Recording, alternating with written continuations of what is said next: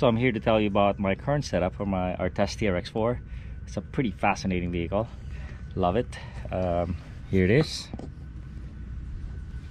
So it's not running any bumpers, not really needed.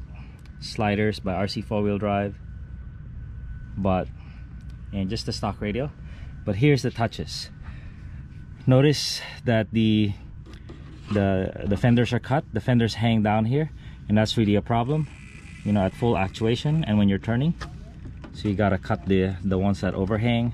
And here we cut the body and the back. It's really, even without the bumpers, at the limits, that's what was limiting its approach angle and departure angle. So we fixed that. It still looks good, right? And here is really cool. Notice how small my doors are. If you look at real 4-wheel drive vehicles, 1x1s, you know, they're very small because the sliders are protecting the doors, and the sliders hang so low. And I'll open this and I'll start with the sliders.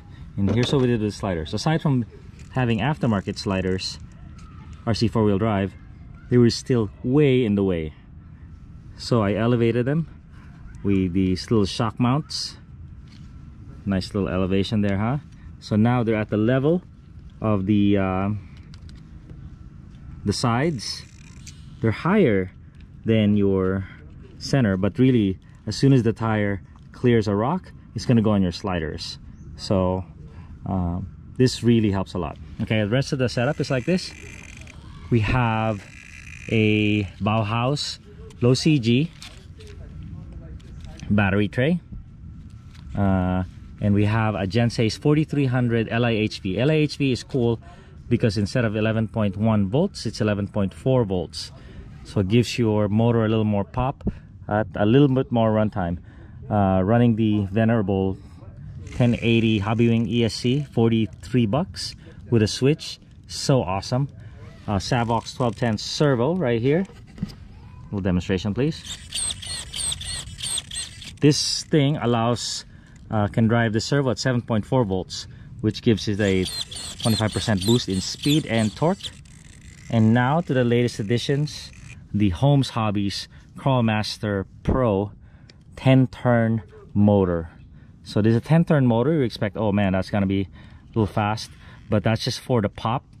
As far as speed is concerned, it is just incredible. So here it is. Let me demonstrate.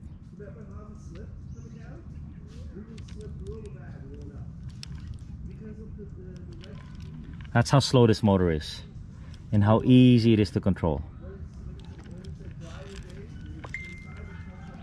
This is really fascinating. And even at this slow speed, it has torque.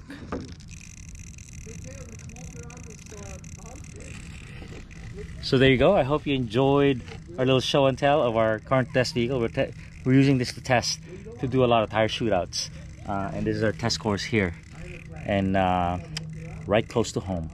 Thanks a ton.